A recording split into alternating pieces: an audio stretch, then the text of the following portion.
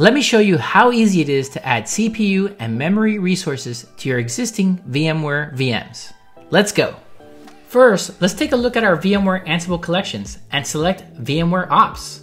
The VMware Ops collection includes a variety of Ansible roles and playbooks you'll want to use to manage your VMware environments. Here you can see where you can access the Git repository as well as the different roles in how to manage your VMware VMs, such as provision VM, system settings, cluster settings, and many more.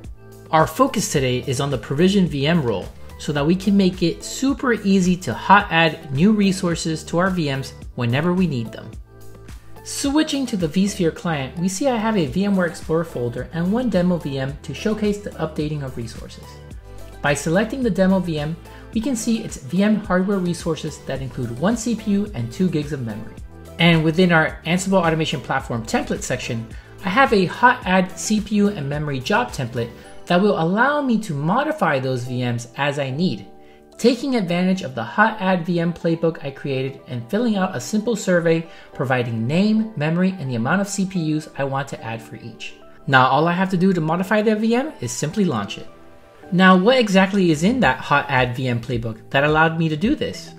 By taking advantage of that provision VM role, all I need to do is specify my variable values, and just like that, I can modify as many VMs as I need. With that job now running, we wait for the completion of the job, and then we can switch to the vSphere client and see that the newly updated demo VM is up and running with its now 4 CPU and 6 gigs of memory. And just like that, we've automated the process of hot adding resources to your virtual machines.